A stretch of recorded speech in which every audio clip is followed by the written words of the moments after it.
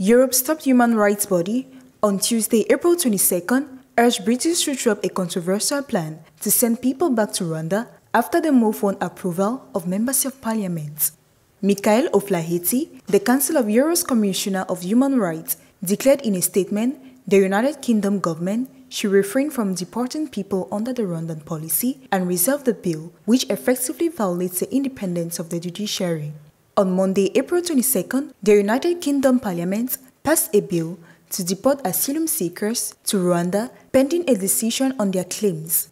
Mr. O'Flaherty urged that the bill raises serious questions regarding the human rights of those seeking asylum and the rule of law in general. He also warned that the bill seriously undermines the ability of the United Kingdom courts to give full and independent consideration to the issue before them.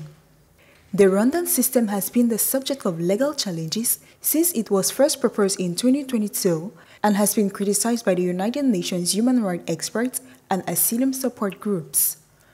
Prime Minister Theresa May's government has come under the increasing pressure to reduce the record number of asylum seekers crossing the channel in small boats from northern France, especially after promising to take a tougher stance on immigration after Britain leaves the European Union.